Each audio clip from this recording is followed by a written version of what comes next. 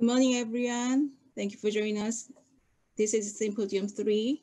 My name is Chang from Kyung University, and I'm chair of this session with Professor Jeong-Meen from Sungkyunkwan University. This session title is Pediatric Surgery Session. The title of this session is Minimally Invasive Surgery of the Diaphragm. I hope we have 4 speakers today, and I hope many hot discussion in this program about the surgical techniques and details of minimally invasive surgery of pediatric diaphragmatic surgery. We would like to explain the session program. After each speaker's video stream, we will have a Q&A time with the speakers. If you have any questions about the presentation, please click the chat on the right side of the video screen and write down your question. If your question not picked, you can earn Congress points.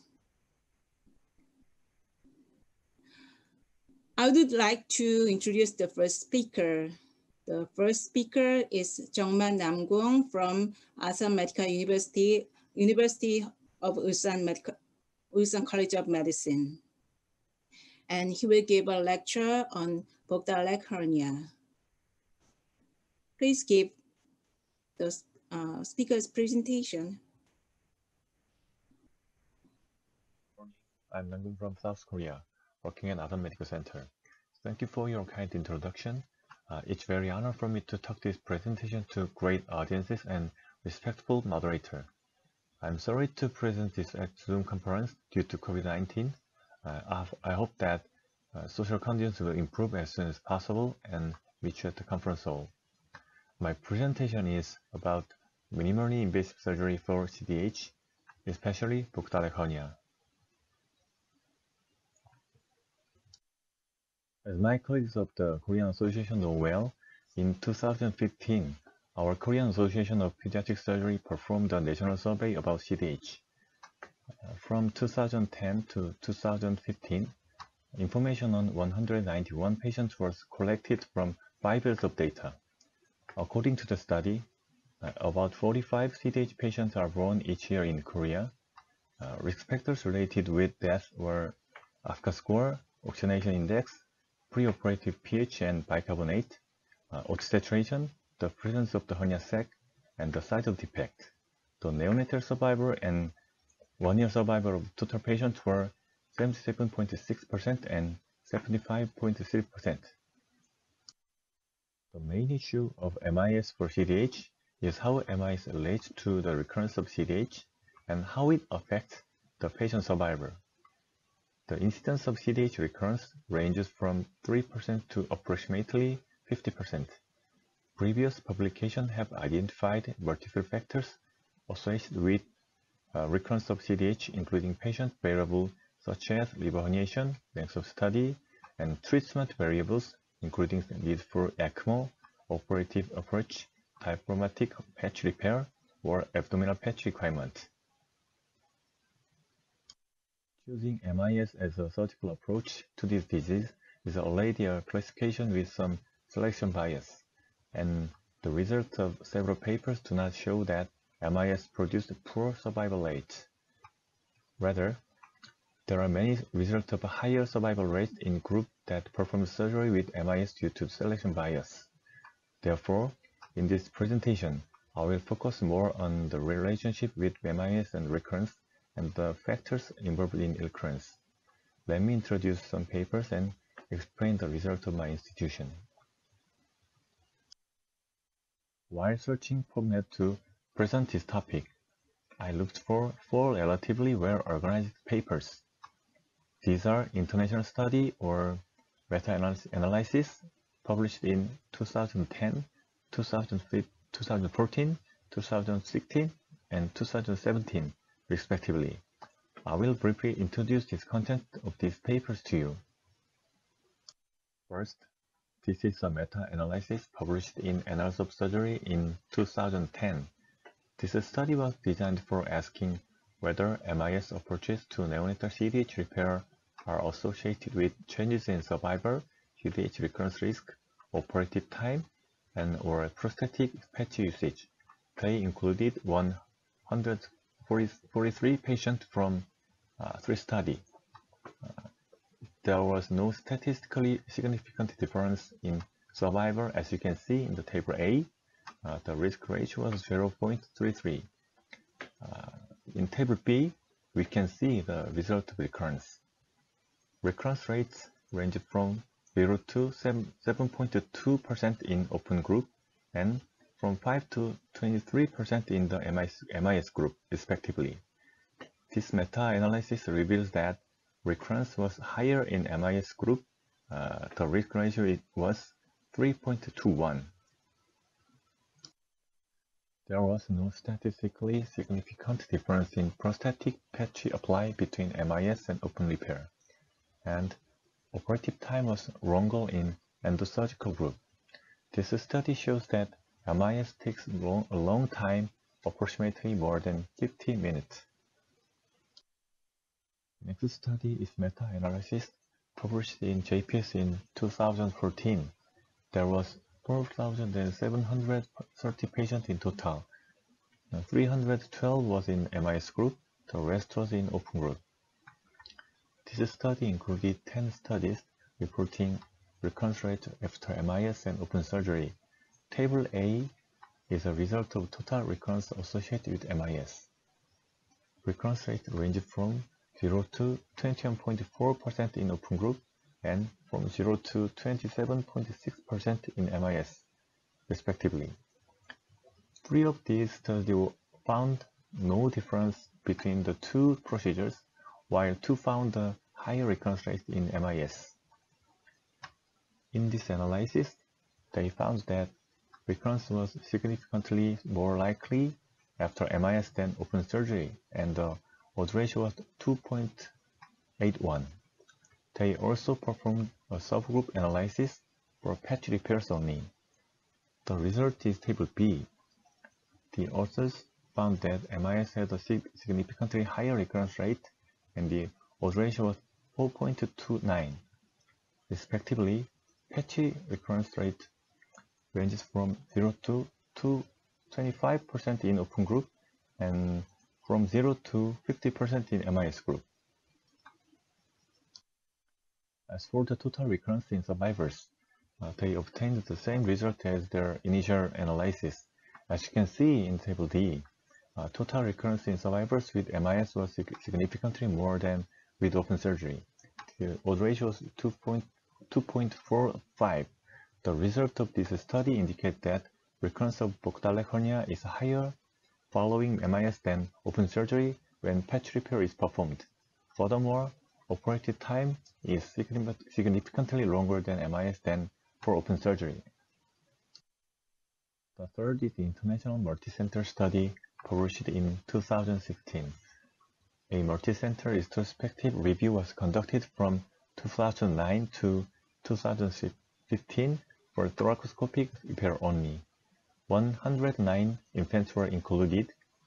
Thoracoscopic surgery was performed for 83 patients. Among them, recurrence was 8.4%. Patch repair was performed for 15 patients in thoracoscopic group. Among 15 patients, only 1 patient recurred. Conversion to open surgery was performed for 26 patients. These two tables are the analysis of this study. In table 3, the size of the hernia defect, the presence of a hernia sac and whether resected or not, and as well as the hernia contents of liver, colon, and small bowel or stomach were all found to have no significance in hernia recurrence. Table 4 shows the comparison of these variation between infants with and without recurrence who were repaired thoracoscopically. There was only a single recurrence that was repaired with the use of a patch. Despite this finding, there was no significant association identified regarding type of repair, type of patch used, and type of patch repair. In addition, there was also no significant association with type of suture material, extracorporeal suture, and rib fixation sutures. The first study is meta-analysis published in JPS. The purpose of this study was to identify patient and treatment characteristics associated with early CDH recurrence. Almost 4,000 patients were entered into the CDH study group registry from 2007 to 2015. The authors found that among patients with CDH, defect size and surgical approach were associated with early diaphragmatic hernia recurrence. Minimal invasive approach is associated with increased early recurrence. No significant association with timing of repair with ECMO support and early recurrence was identified. The following study is a remarkable paper similar to the concept of my recent surgery, but also slightly different. I think that probably you already read this paper. The point of the idea is to use a sandwich type mixed patch for both the upper and the lower side of the diaphragm muscle. As shown in the picture above, type A uses a bovine and Marex mesh to repair, and type B in the picture below uses Gore-Tex and Marex mesh to patch repair. In this paper, the sandwich type of suture procedure is called buttress sutures, and this is described as an important factor in recent recurrence rate reduction. Table 2 shows 3 significant results. First, neonatal presentation showed significantly higher recurrence than wet presentation. And second, hernia sac presence showed significantly lower recurrence than without hernia sac. Third, with very interesting result, buttress group showed a lower rate of recurrence than no buttress group, and there was no recurrence in buttress group. They are explaining that there has been no CDH recurrence for 3 years since buttress suture started. To reduce the instance of recurrence, the author suggests a sandwich type buttress repair with under-A and over-A components for both type A and type B defects. Next, I will briefly explain the result of our institution. Our institution seems to perform about 23 CDH operations a year. Survival rates were not good before 2018, but it has been rising sharply since 2018 when ECMO protocol was established. We expect to maintain a good survival rate in the future. We started MIS for CDH in 2008. A total of 235 operations were performed from 2008 to 2020, of which MIS account for about 54%. As previous study shown, usually open surgery is performed more than MIS, but the result of our institution has a higher number of MIS than open surgery. This is because we intend to perform MIS for CDH as actively as possible. In the MIS group, we have 20.3% of patients recurred, which is almost similar to the result of other hospitals. MIS has significant association with recurrence and patch repair. In this presentation, I want to analyze the result of our hospital and show you the result of univariate analysis and multivariate post-regression. But I'm currently analyzing the statistics due to the insufficient data organization. I'm sorry I couldn't show you the result, and I'm going to show you our result at the CAPS conference in June. From now on, I will show you my record cases of CDH. I have performed 38 CDH surgeries so far, 14 open surgeries and 24 MIS. Among them, there was no recurrence in open surgery and 5 cases of recurrence in MIS. All of my recurred cases was performed before 2017. The case 1 was type B patient. I repaired this without patch, but as you can see, there was some tension on the suture side. The gap of suture was wider than recent cases, and I remember that there was a slight tearing in the muscle caused by the tension. Before discharge, the hernia was recurred, and I performed open repair for a recurrent hernia. Case 2 was not the typical recurrence case. The picture on the left was from a first primary repair, and the right one was from surgery for recurrent hernia. Unusually, this patient's recurrence was not found in regular X-ray follow-up, but in the abdomen sonography as PET herniation for adult examination. In the view of thoracoscopy, I could not easily find the hernia, so I performed adhesive lysis. After gentle dissection, I could find the hernia site. When I performed the primary repair, I sutured 4 number of refixation, but that was not enough to support the tension as a result. At the recurrence hernia repair, I've reduced the gap between the sutures further and performed almost all the sutures in the refixation manner. You can see that in the picture on the right side. After surgery of these two, case 1, case 2 recurred case, I reduced the gap of suture and widened the bite of each suture.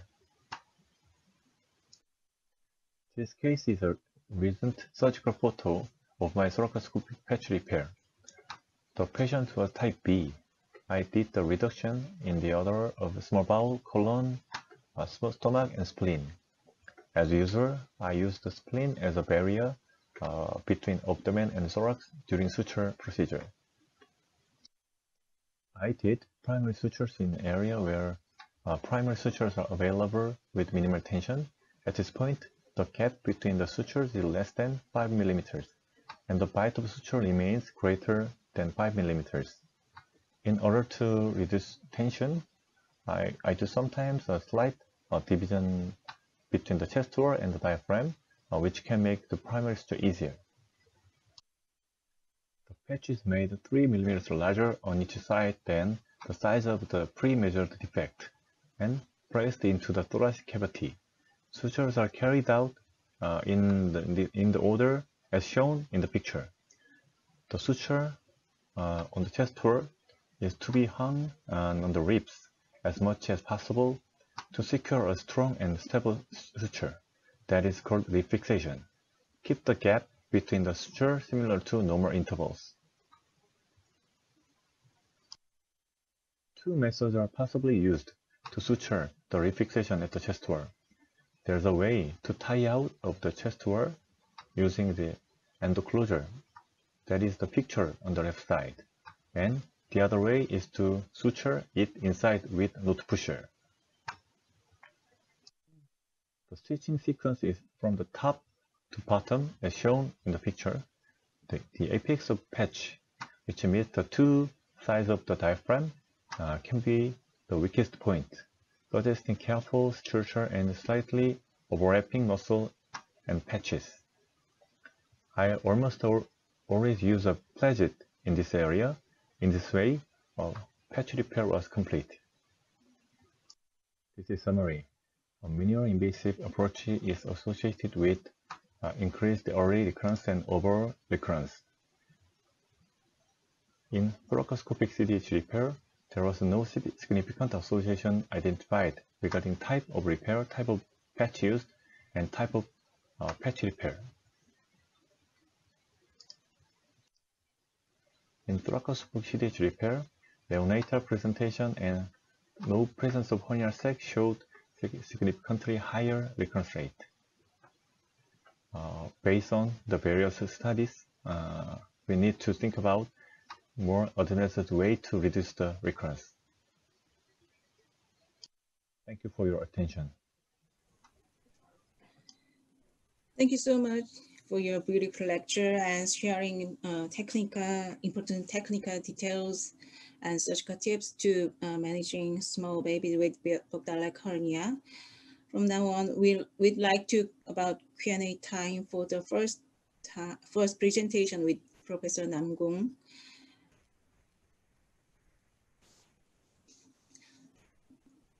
I would like to Professor Namkoong about the result of recurrence after the modification of your patch type as purchasers.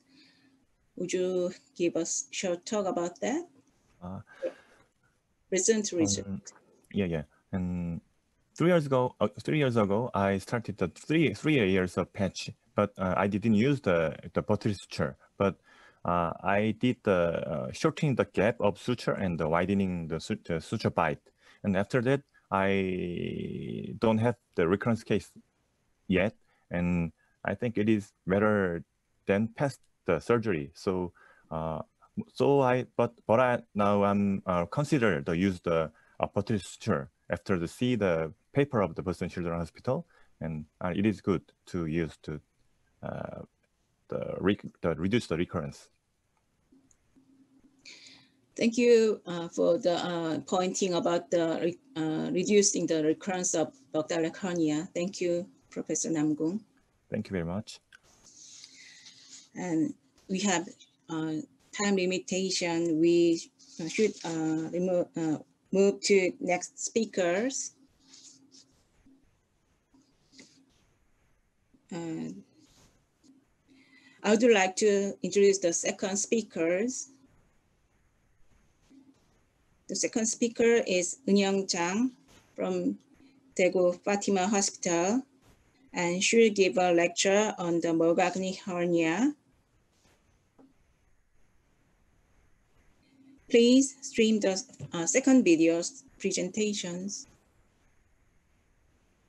Good morning, I'm Chang from Daegu Fatima Hospital in Korea. Today, I'm going to present Morgagni Hernia in pediatric patient focused on minimally invasive surgery.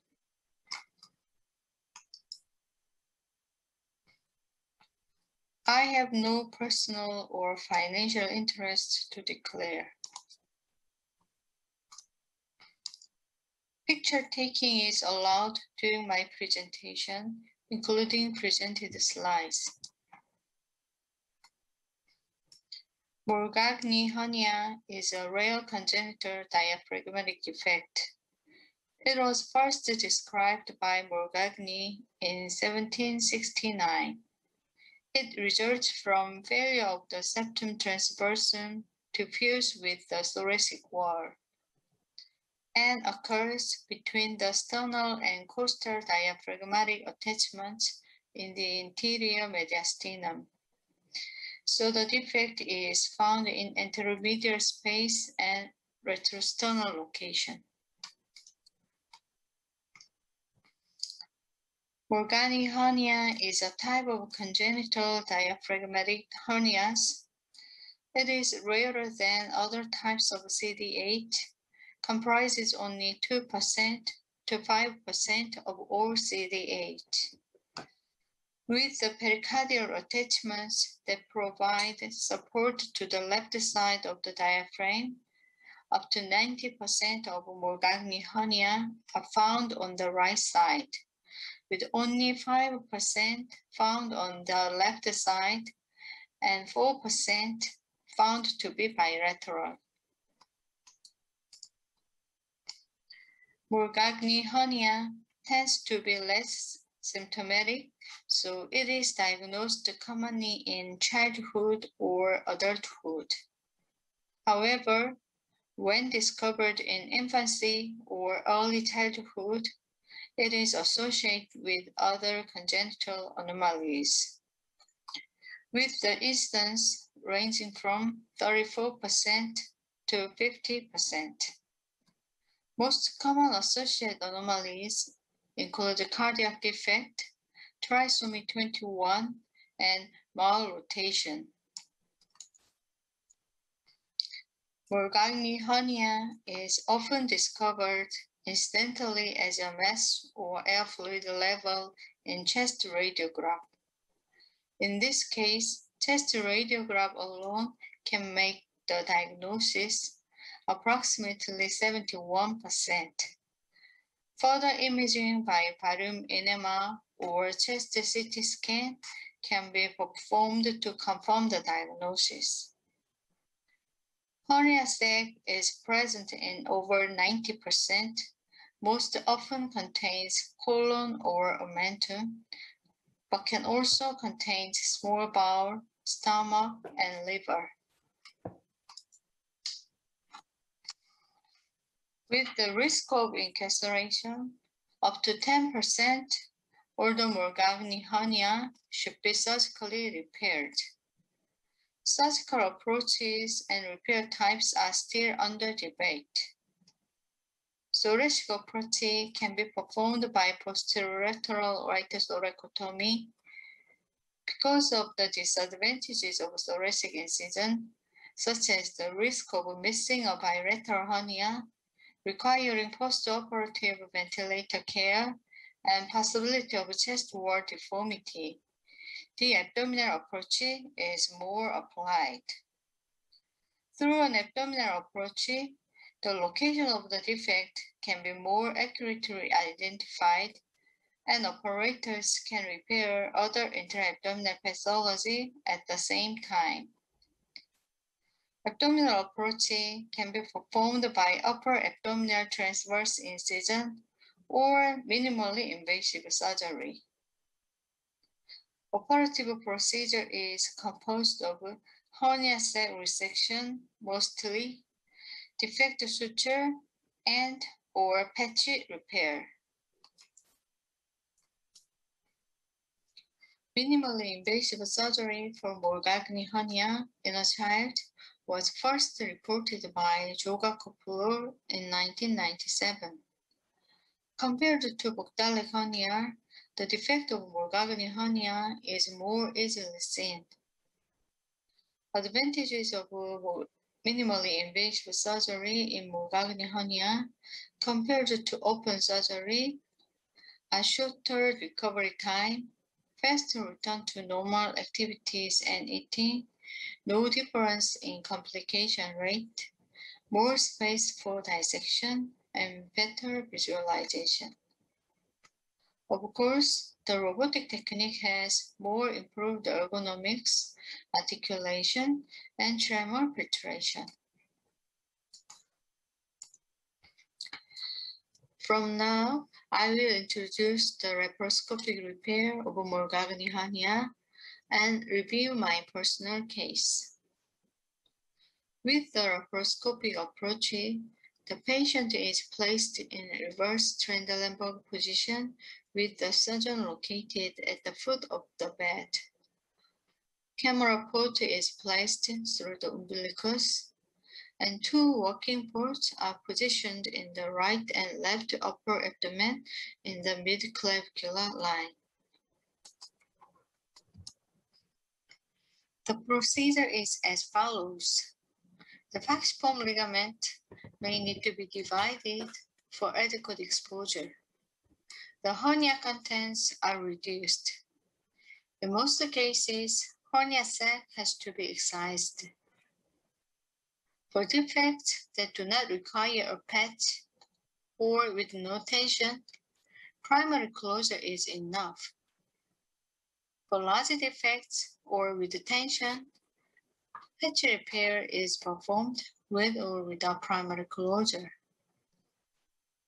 In most cases, there is no anterior rim of the defect. In this case, U-shaped transverse abdominal wall suture, as known as transfacial suture, with extracorporeal knot tying method, can be used.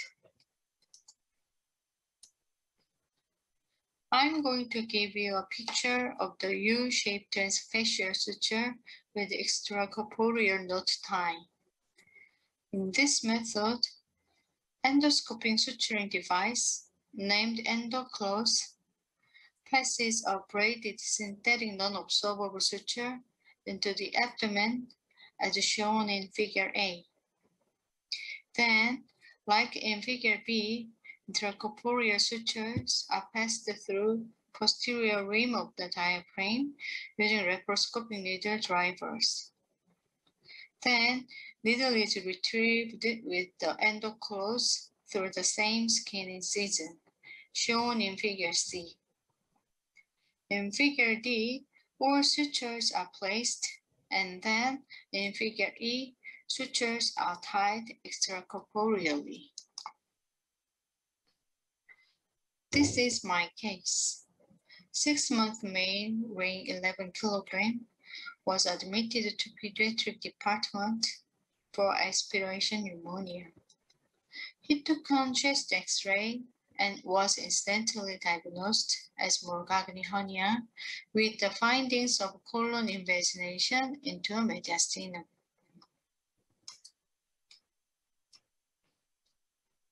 And on the chest CT scan, herniation of transverse colon in anterior mediastinum was identified.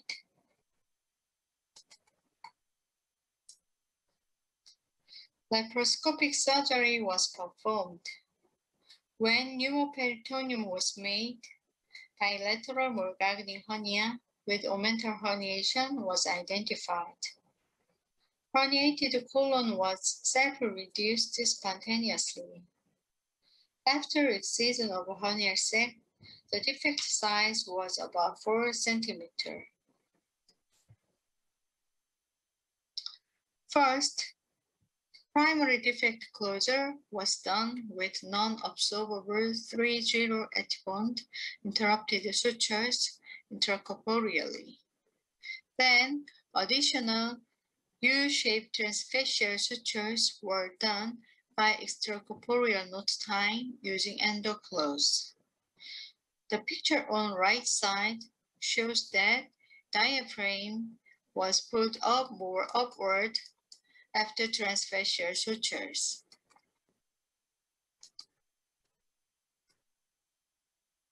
This is my operation summary. First step is trocar incision, as you can see on the picture. Second, hernia reduction. Third, falciform ligament division. Fourth, hernia sac excision. Fifth, primary closure of the defect, anterior rim with posterior rim intracorporeally. And the last, transfacial suture, U-shape, abdominal wall with posterior rim, extracorporeal knot tying using endoclose. And then I'll give a short video clip, briefly edited, including all the procedures.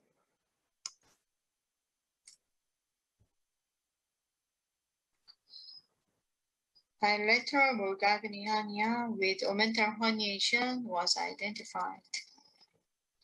Herniated colon was self-reduced spontaneously.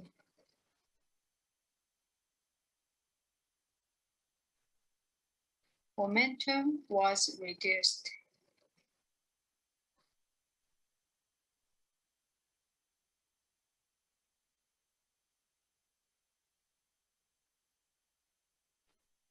Falciform ligament was divided.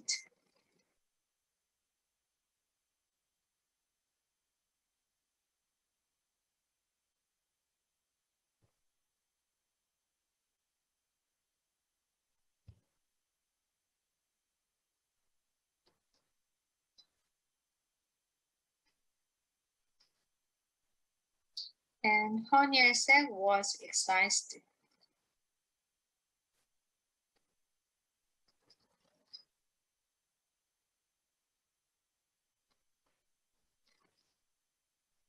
Primary closure of the diaphragm defect was done intracorporeally.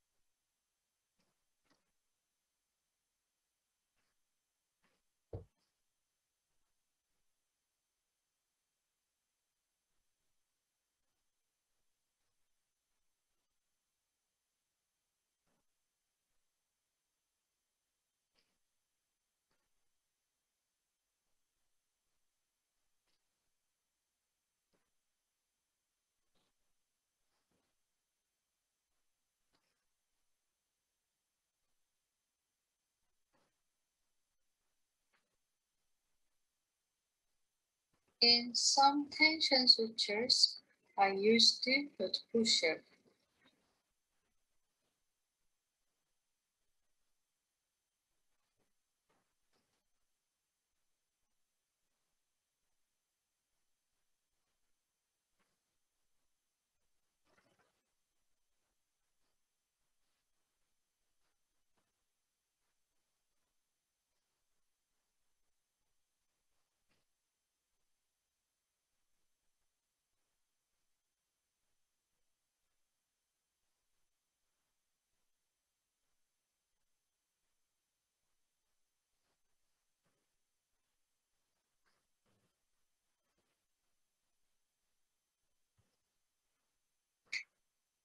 There was no anterior rim. I performed transfacial U-shaped sutures.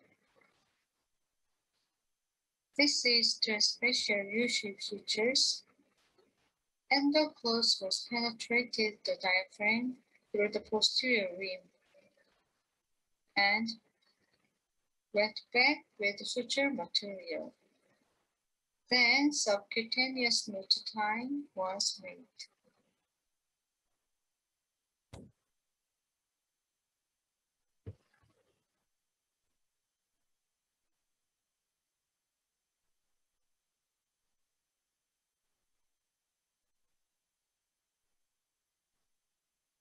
Three transfacial sutures were applied.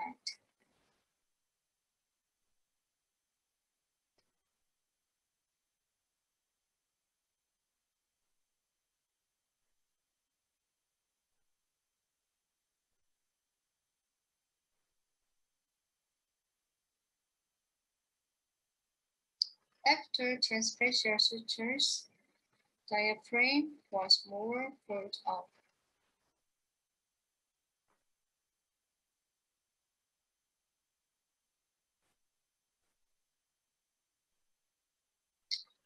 Total operation time was 2 hours 7 minutes.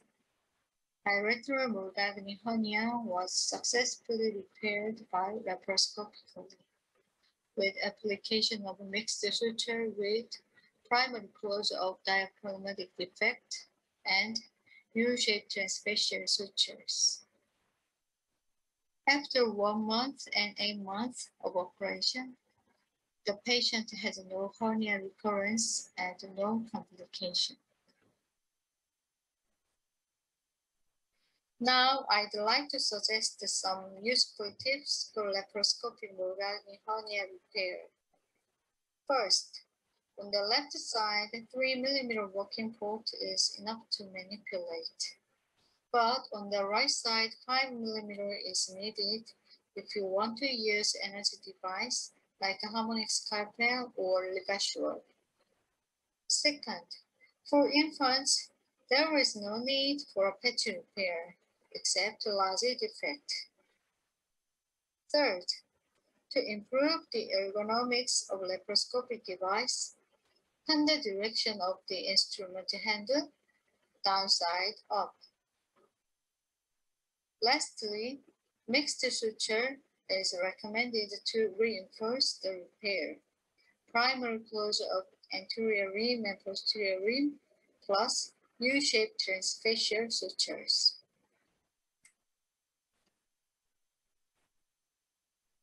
This figure suggests that the conversion of the direction of the instrument downside up is more ergonomic by decreasing the working angle. Then let's take a look at the prognosis and complications of Morgagni hernia. Due to the risk of strangulation, volvulus, and/or necrosis, up to 10% of cases, surgical correction is recommended for even asymptomatic patients. The recovery is usually uneventful, with most patients being discharged within 3 or 5 days of surgery. Complications after surgical correction are low. When the infections, incisional or foot site hernias, stitch abscesses, and bowel obstruction can be developed. Recurrence rates have been reported from 2% to 42%. Risk factors for recurrence are the closure of the defect under tension without the use of a patch, leaving the sac in place without resection, use of observable suture of repair, and a patient history of Down syndrome.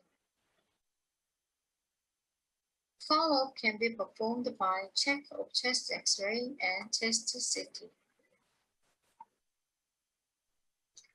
In conclusion, in pediatric patients with Morgagni hernia, minimally invasive surgery as laparoscopy and robotic is successfully feasible.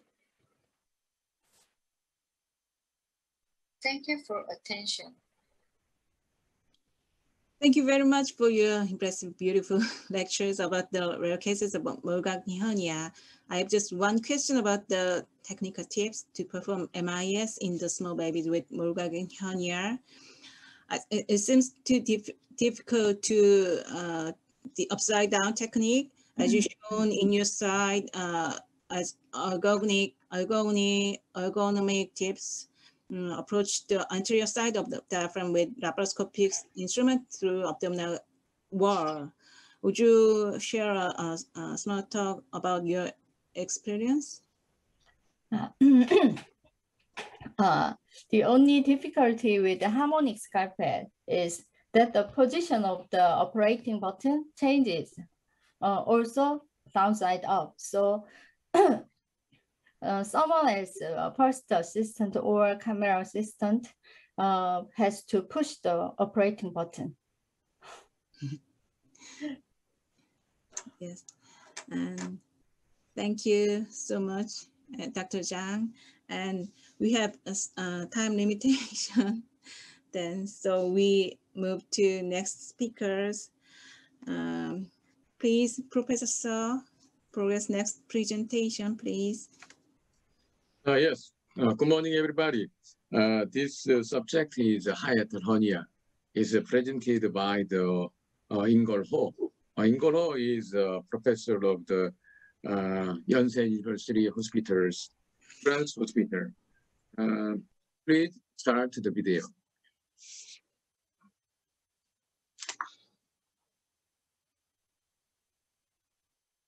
Good morning, I'm Chang from Daegu Fatima Hospital in Korea.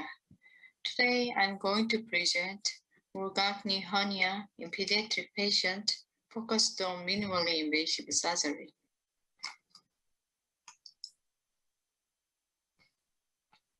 I have no personal or financial interest to declare.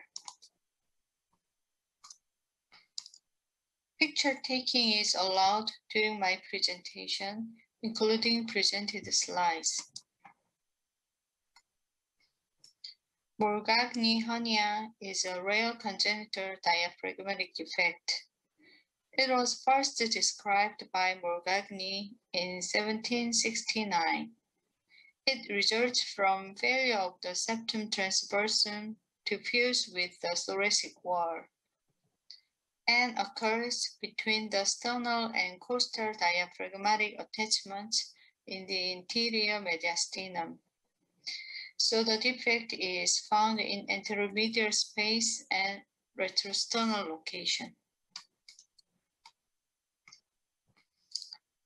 Morgagni hernia is a type of congenital diaphragmatic hernias.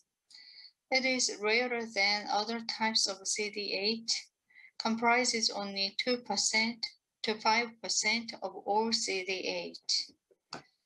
With the pericardial attachments that provide support to the left side of the diaphragm, up to 90% of Morgagni hernia are found on the right side, with only 5% found on the left side and 4% found to be bilateral. Morgagni hernia tends to be less symptomatic, so it is diagnosed.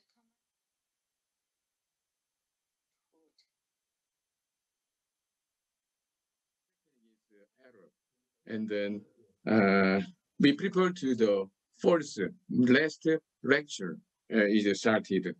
The last lecture is the diaphragm eventuation is presented by the SoHyun Nam. He's working in the Donga University Division of the Pediatric Surgery. He is very interested in the neonatal surgery, laparoscopic surgery, drop out, and intestinal failure. Please start to the video. Good morning, ladies and gentlemen. Oh my God. Thank you for giving me a great opportunity to present this topic here in KSERS. My name is SoHyun Nam, and I'm a pediatric surgeon at Donga University. I have no personal or financial interest to declare. Today, I will talk about diaphragm eventuation in children. Eventuation of the diaphragm is an uncommon disorder, characterized by an elevation of the hemidiaphragm without defects of continuity. All or part of the diaphragmatic muscle is replaced by fibroelastic tissue, leading to a thinned and pliable central portion of the diaphragm.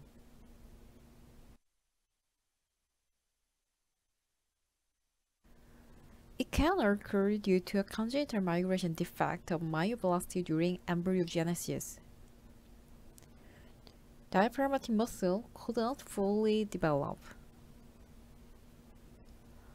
In the United States, it was reported that 2/3 of the cases were congenital eventuation, and right side eventuation is more common than left side. Acquired diaphragmatic eventuation is caused by injury of phrenic nerve. It caused from birth trauma and various types of cardiac surgery and thoracic surgery. Diaphragmatic paralysis after cardiac surgery is one of the important complications, with incidence ranging from 0.4% to 4.9%. In my personal experience, enlarged mediastinal tumor involved the phrenic nerve. It leads loss of contractility of diaphragm and progressive atrophy of the diaphragm. The weakened hemidiaphragm shows paradoxical movement. It is displaced into thorax. It compromises breathing due to lung compression by abdominal content.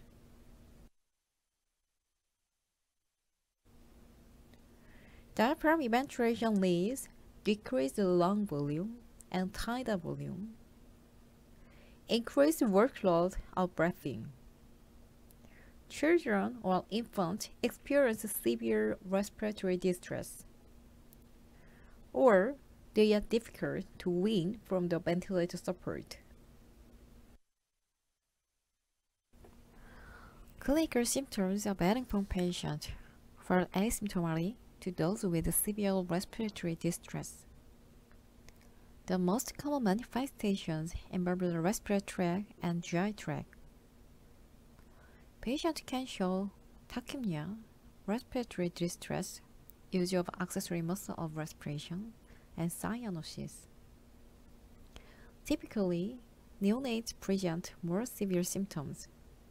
The decisions regarding the need for surgical intervention is based on the severity of clinical findings and their effect on the ability of the infant to feed and to gain weight.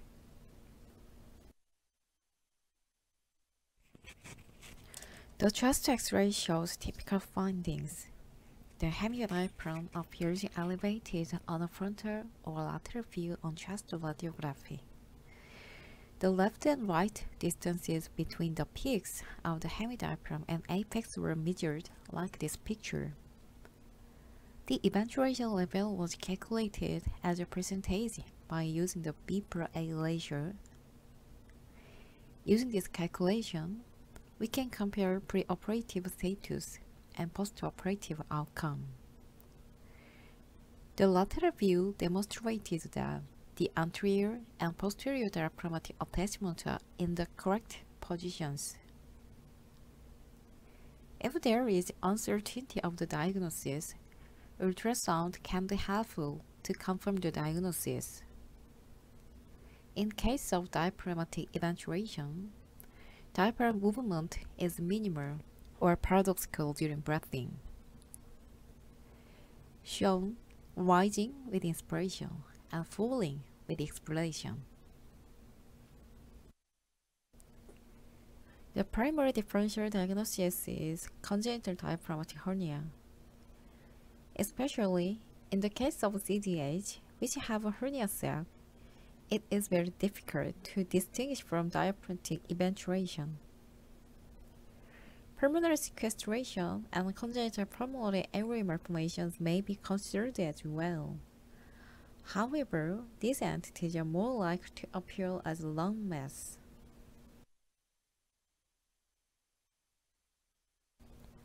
Medical treatment focused on respiratory support.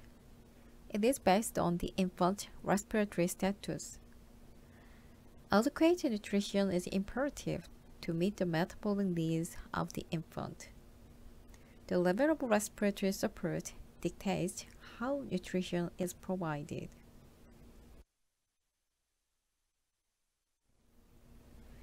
Surgical treatment is indicated only for symptomatic patients. In some cases, especially those with partial defect, initial medical management may be sufficient with the resolution of the symptoms. However, symptomatic patients who showed persistent respiratory symptoms, difficulty in weaning from ventilator, recurrent chest infection, or poor growth due to inadequate intake, need to surgical correction. Multiple superimposed rows of plicated sutures designed to take up the slack in the diaphragm and fix it to a lower position. Through this procedure, we can provide a space for lung expansion. It returns abdominal contents back to normal position. It can result in a flattened dome of the diaphragm, which increases resting lung volume and improves action of the intercostal and abdominal muscles during breathing. The main pranic nerve on each side divides into anterior and posterior division. A sternal branch immediately of the anterior division and a bifurcation of the posterior division. The branches run in a medial to lateral orientation. Aligning sutures should be placed to minimize the risk of injury to the muscular branches of the pranic nerve. The points A and A' represent the portions of the diaphragm that will be brought together by the plication.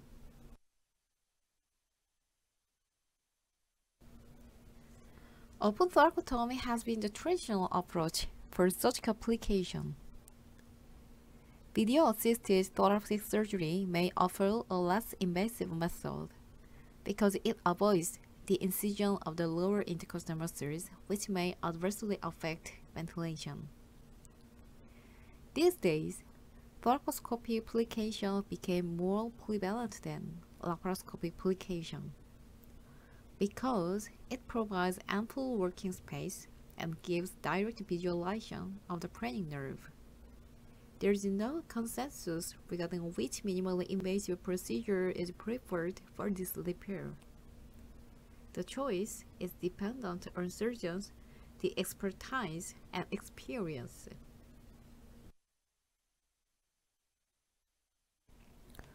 This paper showed that laparoscopic group showed higher recurrence than thoracoscopic group.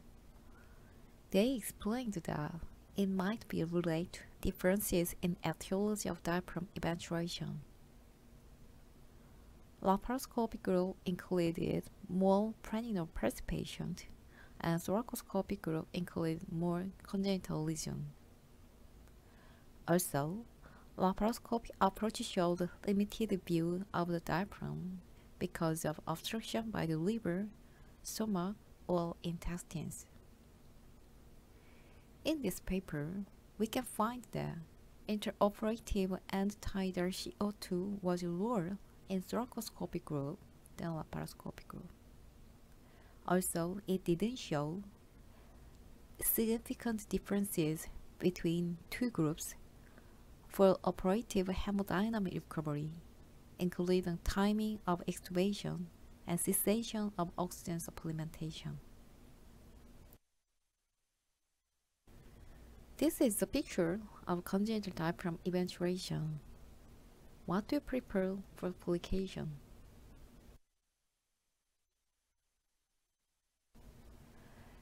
I will introduce several techniques based on recent papers. Traditional method is pleating suture technique, and another option is embazinating technique. Most recent report introduced double purse-string suture technique. We know two options of application, pleating and embazinating suture. The pleating technique is making several interrupted sutures on multiple folds in the center of the diaphragmatic eventuation, resulting in an accordion-like shape. Embazinating technique is suturing between the eventuating edges to cover and press the eventuated diaphragm.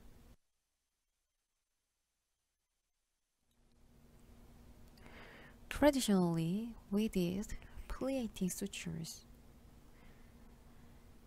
Plication is oriented from anteromedial to posterolateral way. As you can see here, we found thinned and plicable diaphragm in central portion. Like accordion, we sutured both ends of healthy diaphragm with thin diaphragm muscle in one suture.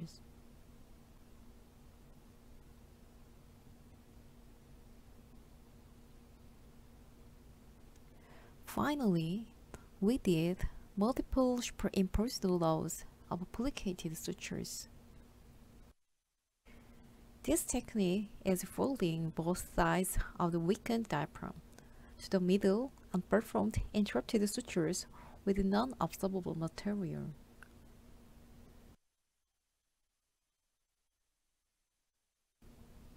This technique is introduced by Dr. Demos. This method is applicable for adults using BAT. The first suture line running toward the anterior cardiophrenic recess away from the surgeon, and then suturing returning back toward the working incision. The returning suture line oversees the original suture line, imbricating additional tissue beyond that captured in the first suture line.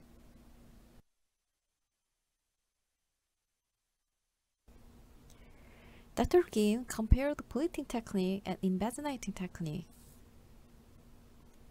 Pleating technique showed low recurrence rate because most of diaphragm is fixed with thread.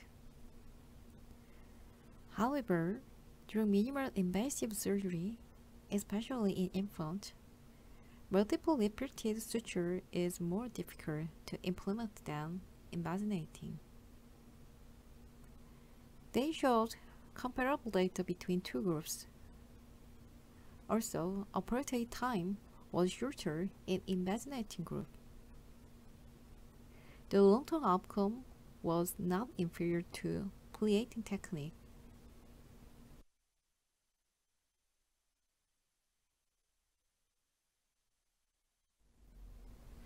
Dr. Bochdalek introduced new method called double purse-string suture. They plant the first persisting suture with the hook cautery. Then, apply the first persisting suture with continuous non-observable sutures.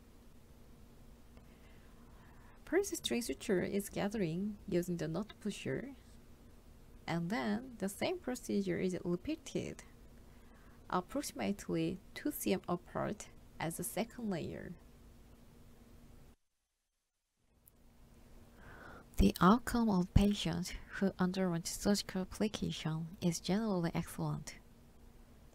This was best illustrated in a large Chinese case series of 177 patients with congenital eventuation that reported the follow-up of 86 patients who underwent surgical application at a mean age of 2.4 years. Post-operative complications were reported in 13 patients. 1 month after application, symptoms were reported in only 7 patients, including tachypnea, vomiting, and recurrent respiratory infections. At 1 year follow-up, there were no reported symptoms in any patient. Other smaller case series have reported satisfactory diaphragmatic motion and pulmonary function studies following surgical application. To summarize this topic, diaphragm eventuation is elevation of the diaphragm without defect of continuity. Weakened diaphragm with paradoxical movement affect respiratory function. Timely surgical treatment should be considered for symptomatic patient. Surgical option for diaphragm application depends on surgeon's expertise and experience. Thank you for your kind attention. Thank you for your excellent presentation. We are very sorry for the technical error. And this online is the time is very important. Sorry. I think there's so many questions and the debate. However, we have no time. Please send your questions in the chatting rooms, and we will send to the reply immediately. Please. We move to the Professor SoHyun, thank you for your presentation. And we move to the next subject because of the time limitation. I'm sorry. Next is the Hiatal Hernia, is presented by the Ho. He's a professor of the Yonsei University, Severance Hospitals. Please start the next lecture.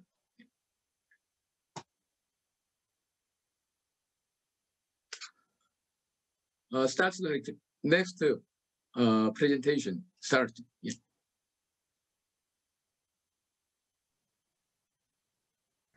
교수님, 지금 파일 하나.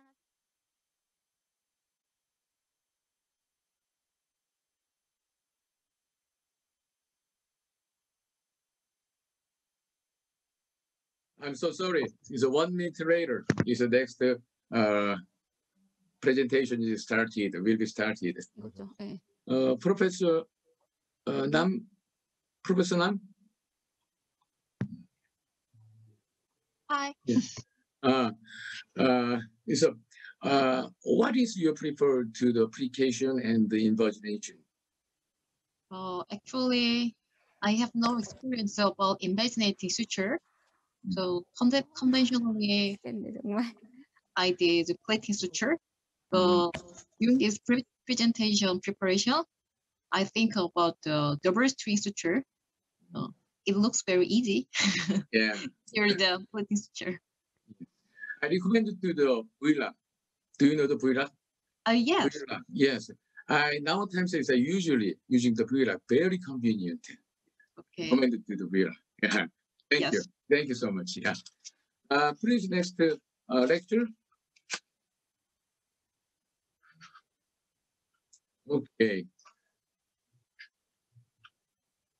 Professor Nam, would you recommendation or other things? Would you like to speak? No. No? Yeah. I have a very difficulty to estimate of the indication of the application. The patient have no symptom. However, is about 1/4 or 1/3 is eventuation. At the times is a follow 6 or 1 year later is no change. What is your opinion, this patient here?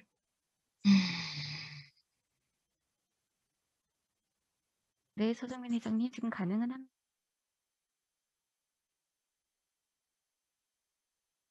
We move to the next lecture. Please start the next lecture. Yes. Please start next lecture. Ladies and gentlemen and chairman, nice to meet you. My name is Inger Ho for Severance Hospital, Seoul, Korea. My major is pediatric surgeon. Today, I would like to talk about hiatal hernia in pediatric patients. I have no personal or financial support. You can take a picture.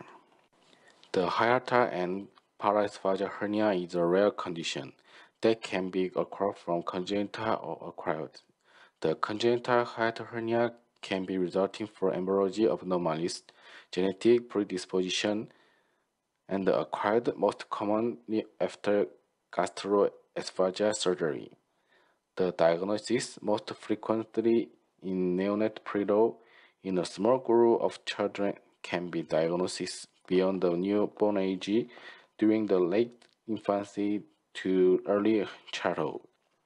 Treatment is surgical with the goal of reducing the hernia content, exceeding the hernia sac, close the crura, and performing an anti-reflux procedure. The laparoscopy approach is safe and effective. The following figure describes the type of hiatal hernia. Type 1 or sliding hernia occur when the gastroesophageal junction abnormally protrudes cephalo into the chest through the esophagus hiatus. A type 2 paraesophageal hernia occur when the gastric fundus herniates through the esophageal hiatus, alongs the lower thoracic esophagus EG junction, remain in the appropriate intra-abdominal location. Type 3 represent a combination of type 1 and 2 with the intrathoracic position of G junction and herniation of the gastric fundus. Type 4 involve herniation of other intra-abdominal content, in addition to the stomach, such as colon, small intestinal, spleen, or omentum. The true incidence of congenital hiatal hernia is unknown, but this diagnosis is felt to be uncommon. In the Monteria series of 40 patients of congenital paraesophageal hernia, type 3 was the most common. There have only been a few case reports of type 4 in the pediatric population. Any surgical dissection at the esophageal hiatus resulting the disruption of phreno-esophageal membrane can to development of hiatal hernia. The most common pediatric procedure during fundoplication for gastroesophageal reflux, and the risk of acquired hiatal hernia has been shown to be related to the extent of periesophageal dissection. A prospective randomized control trial doing nasal fundoplication comparing circumferential esophageal mobilization to minimal dissection leaving the phreno-esophageal membrane intact found a post-operative herniation rate at 1 year minimal follow-up of 22% for the circumferential dissection compared to 2.8% for the minimal dissection group. If adequate length of intra-abdominal esophagus is present, then the little dissection as possible is performed to help prevent migration of the fundoplication web through the enlarged esophageal hiatus. The phrenoesophageal ligament is keeping intact in both patients. Patients with either congenital or acquired hiatal hernia can be asymptomatic or more commonly present with a variant of gastrointestinal, respiratory, and constitutional symptoms. Symptomatic gastroesophageal reflux was present in 50%. Other common presenting symptoms are shown recurrent respiratory infection, anemia, and failure to thrive. Physical exam is often unrevealing, but may be heard by sound on occlusion of the chest. Evaluation often begins with the anterior-posterior and lateral chest X-ray. The system acts in the posterior mediastinum with the airflow level. However, chest X-ray can appear normal in the case of hiatal hernia owing to the possibility to intermittent reduction. The different diagnosis of fluid-filled posterior mediastinal systems would include pulmonary abscess, congenital pulmonary airway malformation, pneumatocyst, mediastinal tumor, foregut duplication cyst, esophageal perforation. Apogea can confirm the diagnosis by demonstrating a contrast-filled stomach herniate cephalon into the posterior mediastinum. Apogea can also demonstrate volvulus microgastria, esophageal dilatation, and gastroesophageal reflux, but has also been reported as normal in the presence of hiatal hernia and paraesophageal hernia. CT, which has the advantage of demonstrating the size and the content, as well as excluding other pulmonary or mediastinal etiologies. In general, the surgical approach should include reduction of hernia content, excision of hernia sac, crura close, and performing anti-reflux procedure. Due to loss of normal anatomy at the G junction, the anti-reflux procedure serves to treat the high rate of co-exciting gastroesophageal reflux. South Africa series, no anti-reflux procedure was performed, and 16% developed significant gastroesophageal reflux. The minimal invasive surgery in infant and children, even complex foregut procedure, are being performed by surgeons for rare conditions. There have been reports on the efficacy and safety of laparoscopy surgery for hiatal hernia.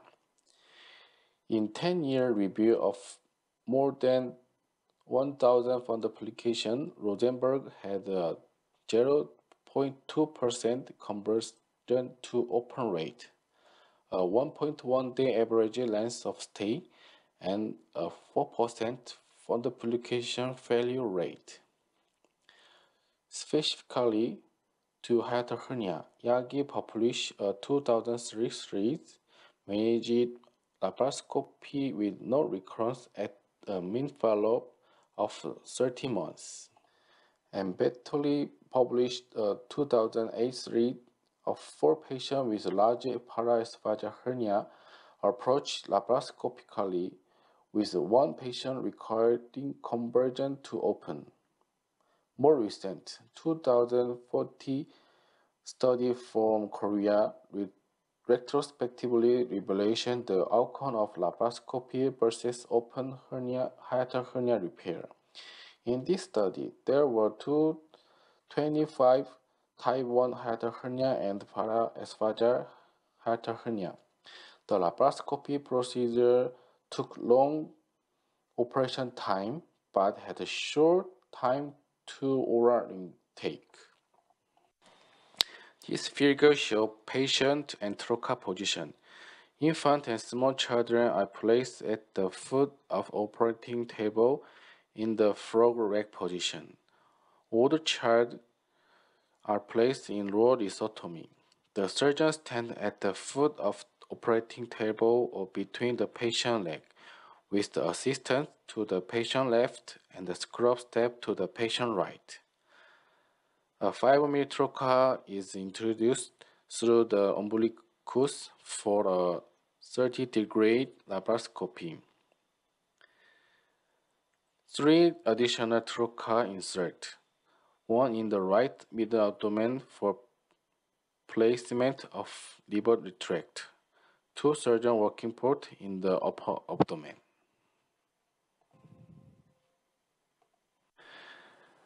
The gastrohepatic ligament is divided with attention to the presence of accessory left hepatic artery. The right cruise identified and the degree of hiatal hernia and contents are evaluated. The hernia contents are reduced back into the abdomen. The hernia cell is grasped and dissected free from the mediastinum, and crura attachment being carefully not to violate the pleura. The hernia cell is excised to ensure adequate identify of the crura. The interrupted 3-0 ethibond suture are placed posterior to the esophagus to close the crura. The crura are further secured to the esophagus with interrupted 3-0 ethibond suture at the 1, 4, 8, and 11 acra position. The 2 fold are sutured together with 3 thick suture to create a 2 cm fundoplication. The type of fundoplication is surgeon dependent, and the surgeon should perform whichever fundoplication they are most proficient with. From now, I will talk about personal experience. This patient is a 5-year-old female. She was born at IUP 37 week with 2 kg, and she had no other medical history. One day, she was busy local pediatric hospital for URI symptom and take chest X-ray exam. In chest X-ray was found CT max and then referred to our hospital. Initial chest X-ray shown CT max in mediastinum with air fluid level, and pre-operation echocardiography shown type 3 hiatal hernia.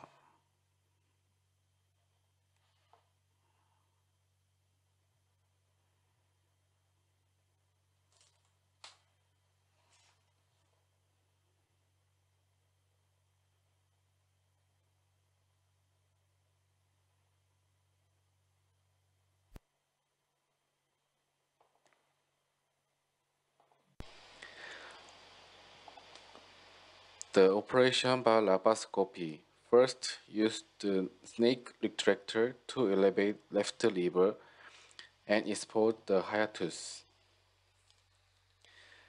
and the used grasper gently reduction hernia contents. From intrathoracic to intra-abdomen.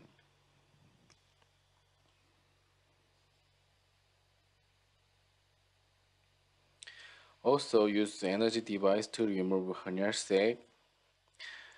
After reduction hernia contents, use the ethibond stereo suture to repair crura, and fixation esophagus to anterior crus by motif suture.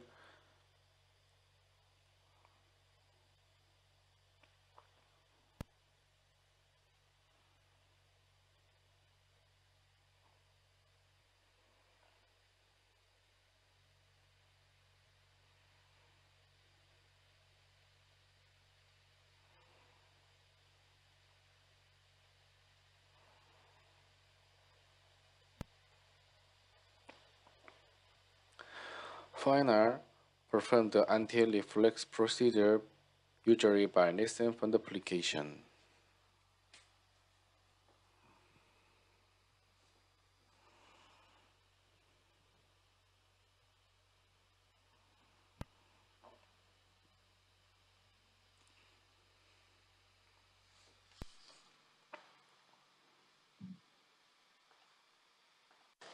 Six months after surgery, no recurrence and other abnormality were observed on the follow-up X-ray and the esophagraphy.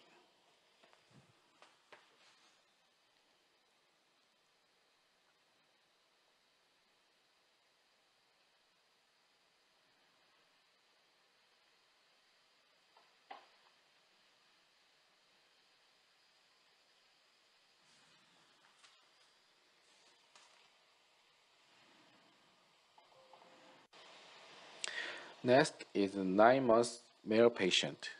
He had no other medical history and he visited local pediatric hospital for recurrent vomit from 1 month ago. Initial chest X-ray that was shown rheumatic organ in the chest. The volume enema show colon herniation to intrathoracic via hiatus.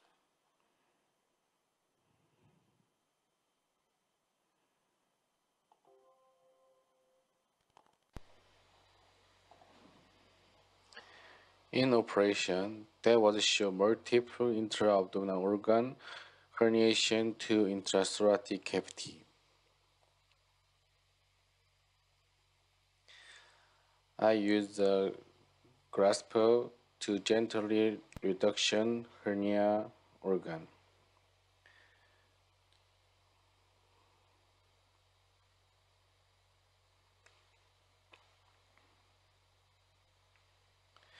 It was very difficult to reduction.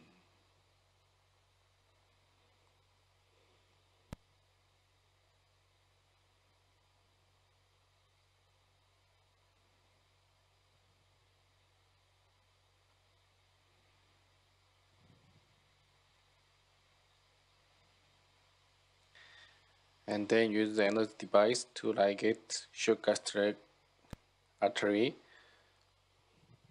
mobilize the fundus.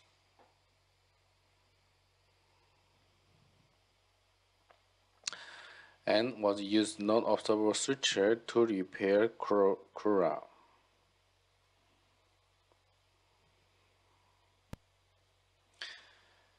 And as follows fixation in Christmas.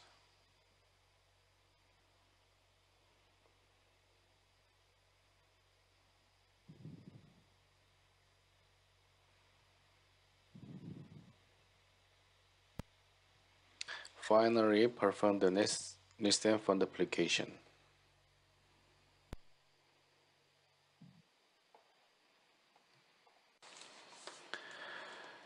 In follow-up X-ray and esophagraphy, there was no recurrence.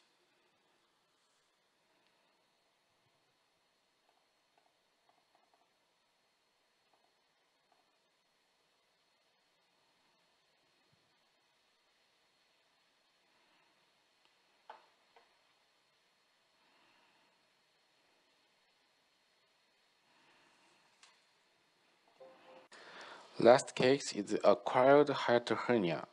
This patient was a 7 years old male patient. He has neurology impairment and performed nascent fundoplication and gastrostomy from treatment GRD in 3 years ago. In follow-up, patient showed recurrent GRD symptom.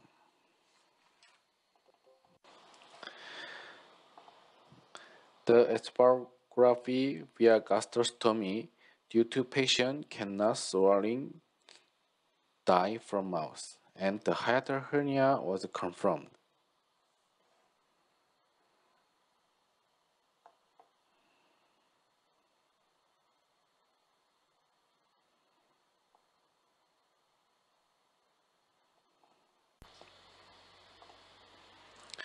This patient was performed surgery by laparoscopy too. That was shown severe adhesion due to previous surgery. The gently adhesiolysis with reduction of hernia contents.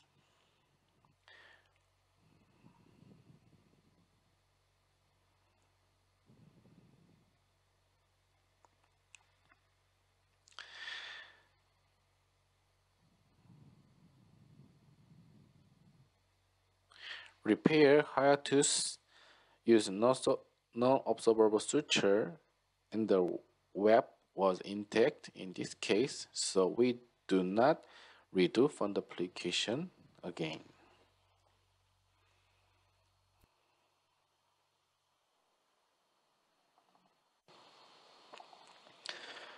Follow X-ray and spectroscopy. There was no recurrence and symptom improved.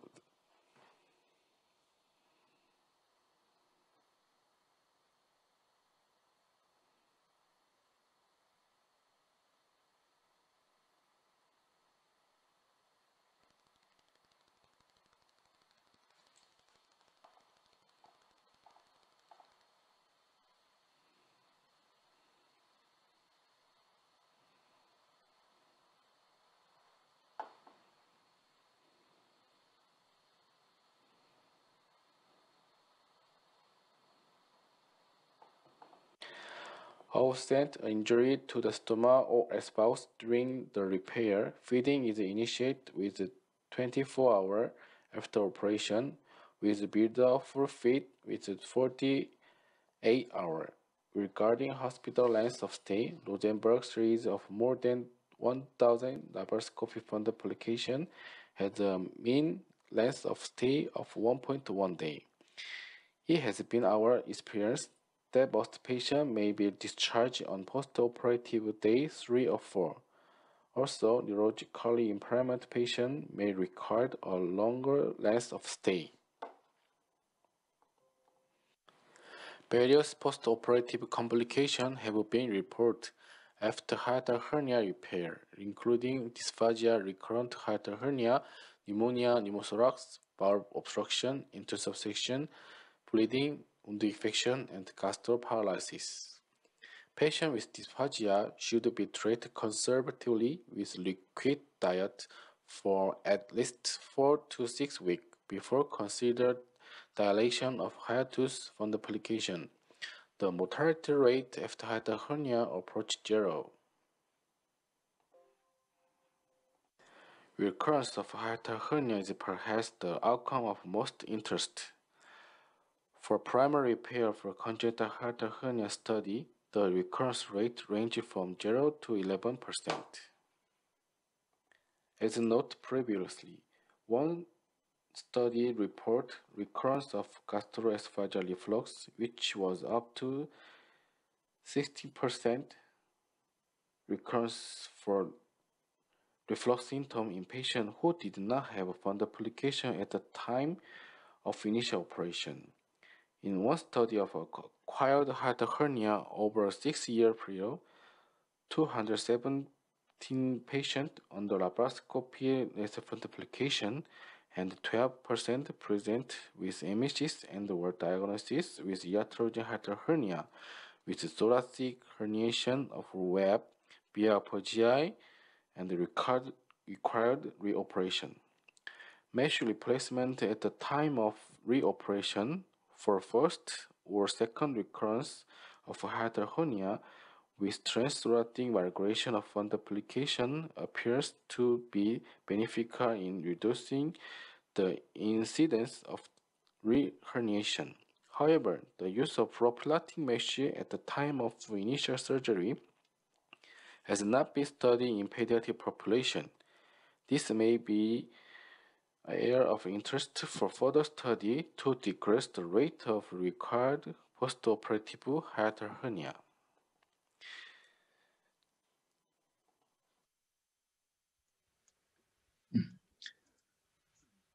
Thank you for your excellent lectures.